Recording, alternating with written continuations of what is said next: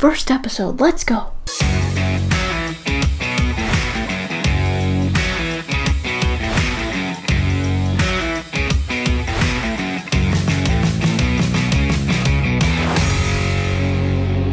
Yo, what's up guys, and welcome to the very first episode of WFTCAST, my brand new podcast that we talk about the Washington football team and basically anything that's going on in the NFL right now, because there's some pretty crazy stuff, not gonna lie.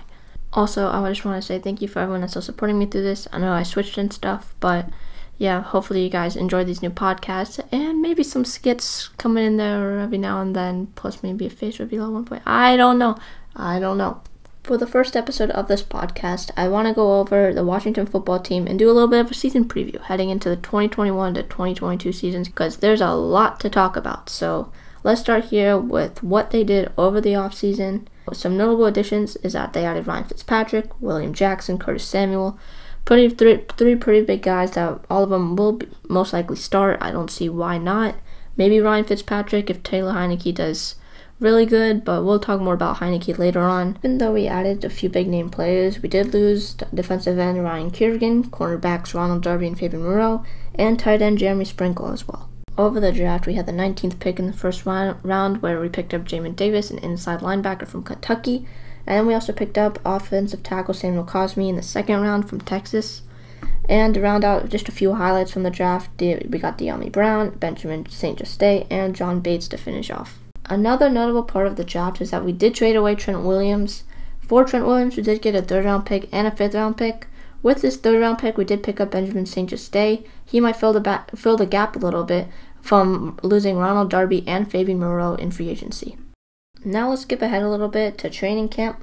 Here in training camp, the only real issue is COVID right now, as 6 players are on the COVID list for Washington, including 3 starters, Matt Ioannidis, Curtis Samuel, and just announced today as I'm recording this, Brandon Sheriff.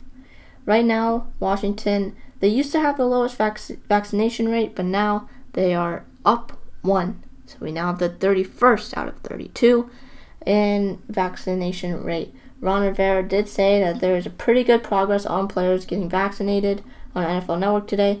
So maybe it can go up a little bit, but he did warn them too that if this was an actual game, then this could be pretty bad. Now, if we look ahead a little bit for some goals for this season, I would say the goal for the WIF this season, a 10-win season at least. I don't even think 10 wins will make the playoffs, so I also put down make the playoffs.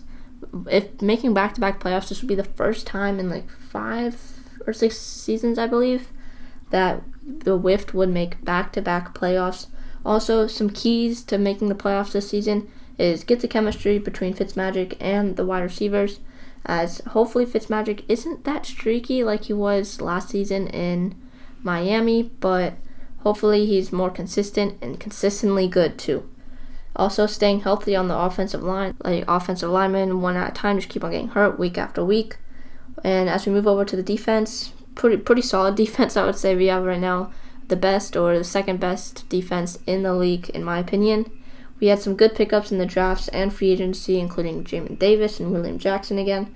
Also, if Cameron Curl can have another good season like his rookie season last season, this would make the secondary an elite secondary and one to definitely be afraid of if you're an opposing team. I want to go a little bit ahead and talk about next offseason as well, as some notable free agents that we're going to need to re-sign, in my opinion. Brandon Sheriff, a big one.